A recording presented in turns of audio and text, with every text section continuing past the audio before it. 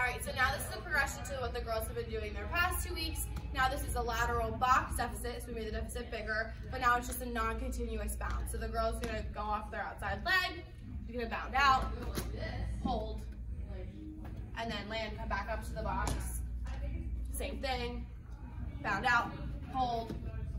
A common mistake we'll see with this is that the girl will bound out, she'll land, and she won't try to fix it or find that end position. She'll just come out of it. You want to emphasize them holding that end position for about 3 seconds.